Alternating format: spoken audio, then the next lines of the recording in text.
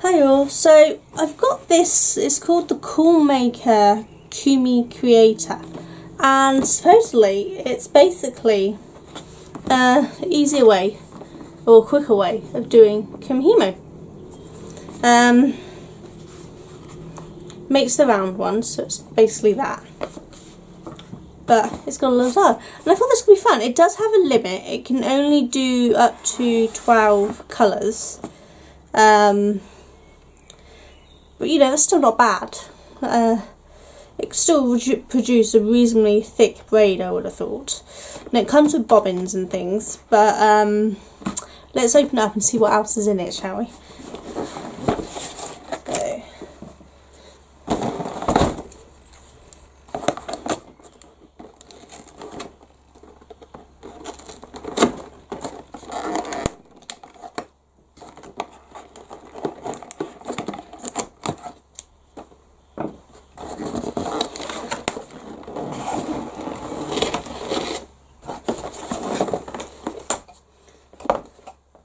So this way round. This has got all the bobbins, and these are some actual clasps for at the end. And looks like we've got a bunch of patterns here and some stickers. So let's just get everything else out of the box and we can have a look. Okay, so it's saying about making sure it's set up correctly, and it's got a website to go and have a look. And the usual warning stuff. Let's see what's under here. So, I'm guessing this is part of the stand.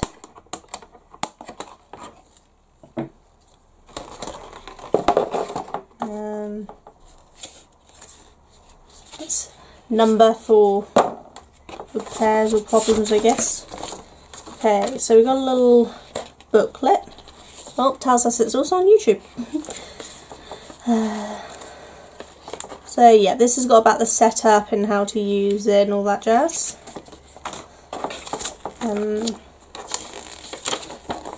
this has got some warnings. You want to slide the string in, not open it up. Good to know, then we don't break it. And then the actual maker. So let's take that off. And I think that looks like everything, so let's get rid of the box. And then we can have a look. So, this is basically what we got in it. So this obviously fits on. So, I've just folded that bit in half. I don't know if I can get it off and show you again. So, there we go. So it comes like that. Just fold it in half, and that clips down.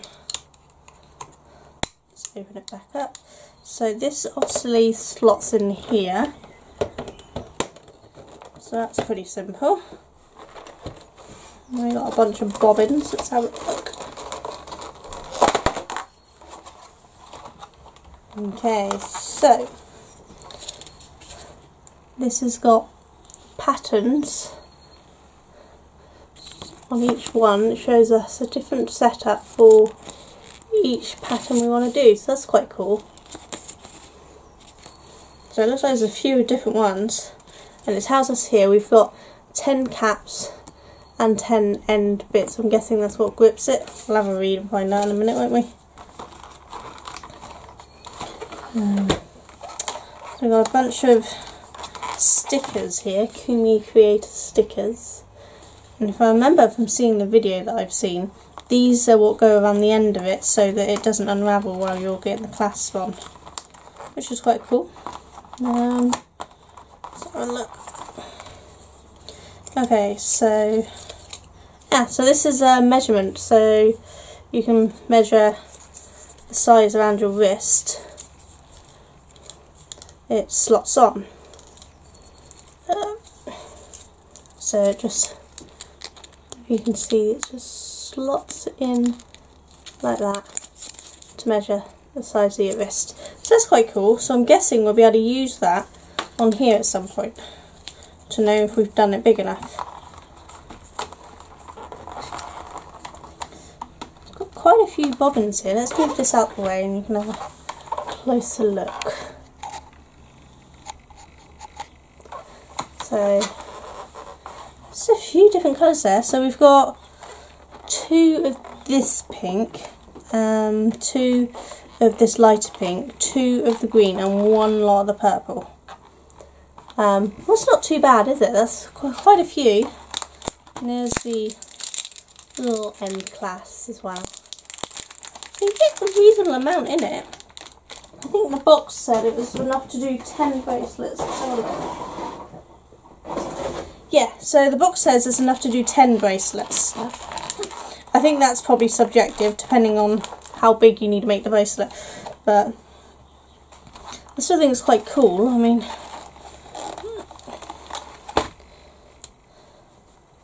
how do these come apart? So they just pop together. I'm guessing these are probably the same, just, yeah, so they just pop together with your Kumi. It's not bad though, is it? They're plastic, they look silver but they're plastic, but then for a little toy set that's to be expected anyway. So let's have a look at the instructions, shall we? I'm not ashamed to read the instructions, they're there for a reason.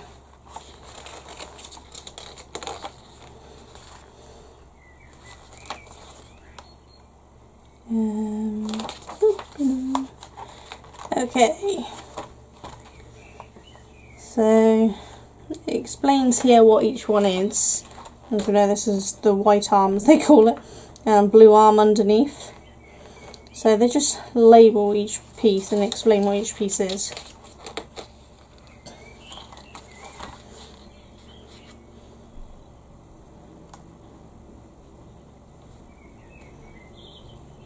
Yep, so I've done the first bit, I've clipped it in and I've folded that down just like it says, and then we want to make sure, okay, so let's go back out again. Ooh, that's in, we want out. So it's told us to put this in and this, which I've already done, and then it's make sure that these bits here are lined up straight underneath, which if I can do in a straight line will be good. I'm going to have to go all the way around now. Look, it switches them all the way around. That's quite cool. So the blue bits are there to switch them all around and then line up themselves. So, I don't know if you can see, the blue line up in their own blue slots to start with. So, we've done that. And then, okay, so it says pick your pattern and put your bobbins in the correct places. So should we just pick any random one? Let's have a look. Should we try the slumber party? That's not particularly pretty. Let's have a prettier one. Should we have a look? That's spirals. Buttercup. Ooh, so many choices. Sunrise, starlight and bell.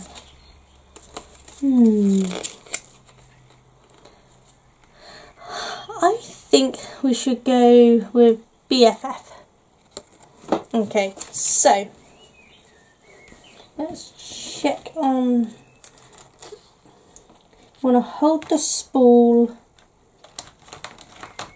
string end facing out. Okay, so you can see there you have that way or that way, and it says to do it swing end facing out, so you want to hold it that way. And then it wants us just to insert the spool holder until it clicks in place. Now we're doing this pattern, so that one is going to go there, so we'll go 1, 2, so we'll put it in this one. So, oh, yep, that clips in space. And then we want to hold up the string, pull it out, poke it up through the inside of the plastic there, and then apparently you want to take it through that one, round it into that one. Next page.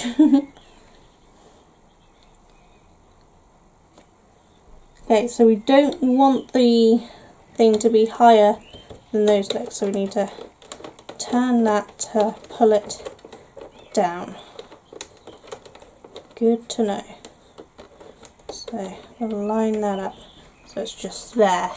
I will do this closer once I've worked out. I think that's all, and then we just line them all up.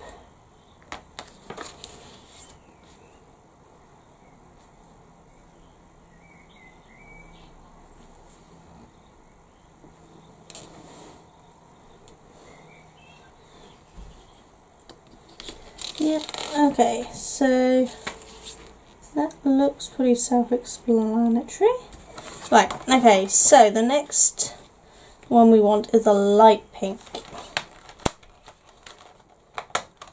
If I can pick it up. Let's come in.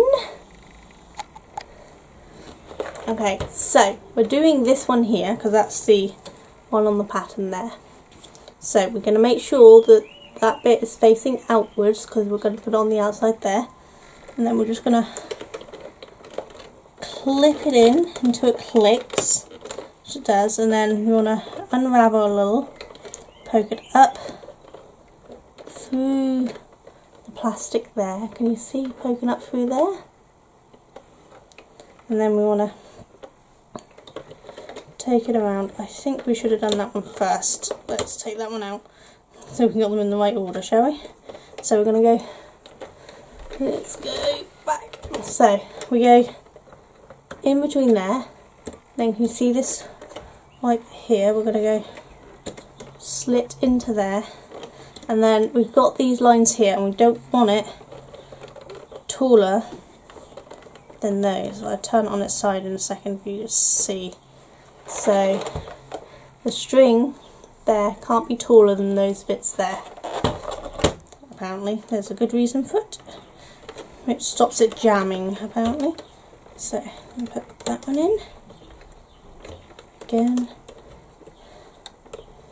Make sure these are tight. You don't want them dangling and then they're just in there. So let's do the next one. So we want yellow on this side. So let's do that. If I can pick it out.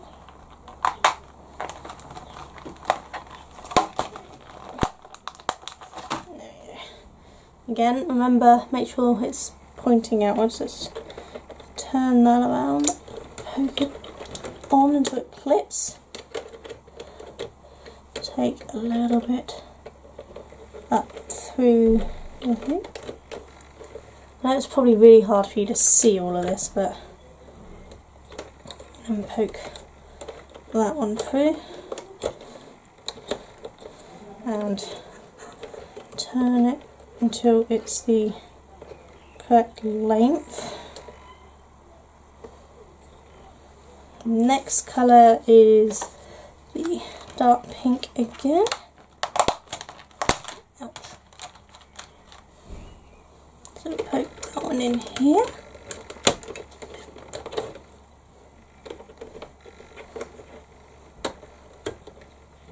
And turn that one down.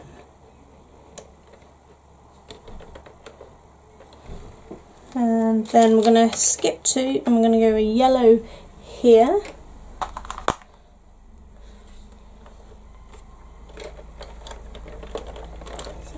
Poke it on until it clips.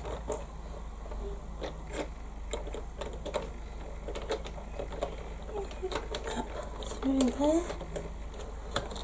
So the setup seemed reasonably simple. I don't know if you can see, the bobbins are literally clipping on to these little ridges in here, so that squeezes closed and locks the bobbin in place. Hopefully you can see that. So then we want a blue.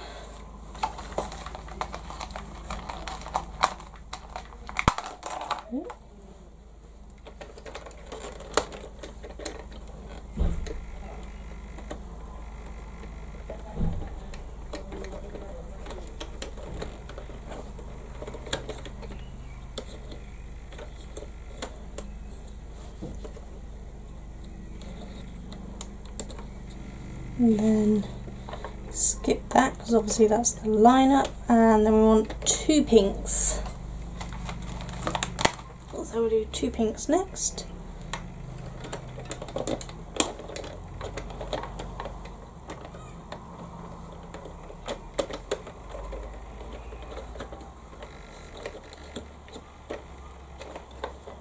Make sure you're keeping it taut.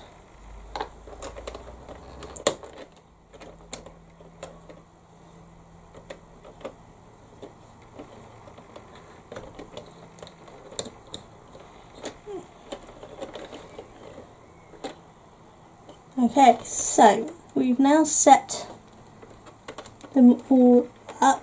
It's important to double check and make sure all the yarn is freely flowing on the insides of these. You don't want it caught between the back and the bobbin. So once we've done that, this white arm tab here, make sure they're all inside, and you're just going to push it down. It clips in place. I don't know if you heard that clip, but it clips in place. And now apparently we can just turn and watch the braid appear. So it's going to be interesting.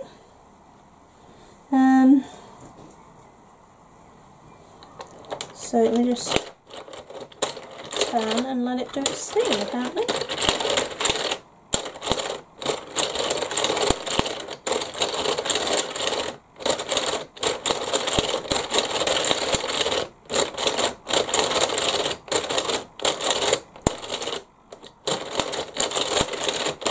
I don't know if you can see from that angle, but it's actually starting to lift up the arm as we go and create the braid.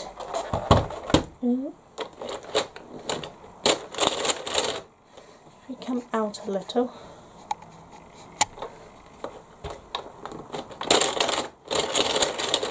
So you can see it's just swapping them all around.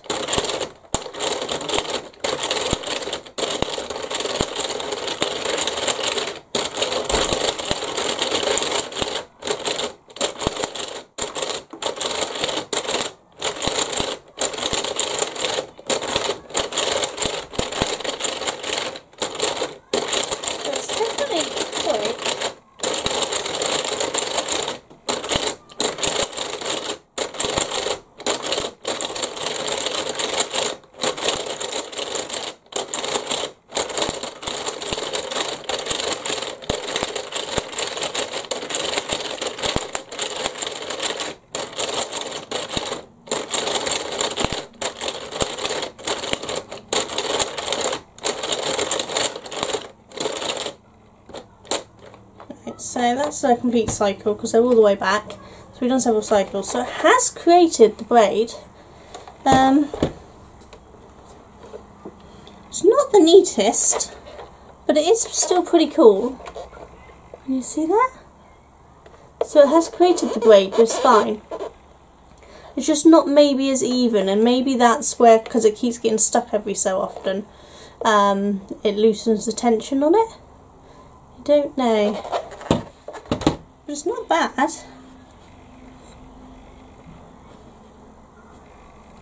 So I don't know at which point this will stop moving up. It might ping all the way back. Should we do a few more and see how it goes?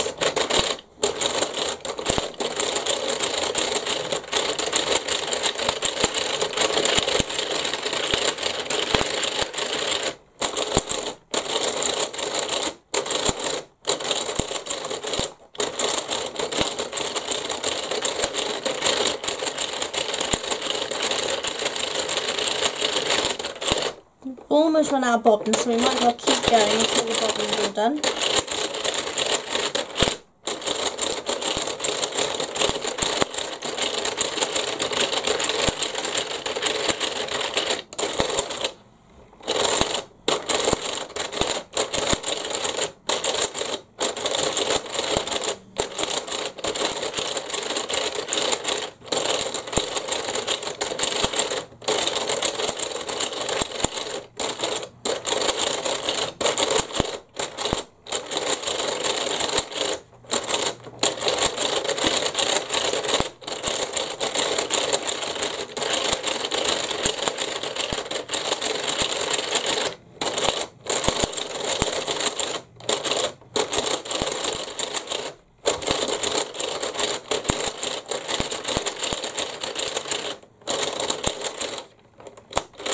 Okay, so that's gone as back as far, so the tension isn't doing it anymore. So let's see where the tension is. It's getting them stuck because it's not pulling on it anymore. Okay, so I think you don't want to go past the point that it once this stops moving back, I don't think you want to braid any further because the tension just disappears. But if I just pull that off and then lift that up and pull it out. Now you should stick something here to hold it in place before you put your ends on, but I'm not going to because I'll try to redo this again at some point with better tension. But you know, it's not terrible.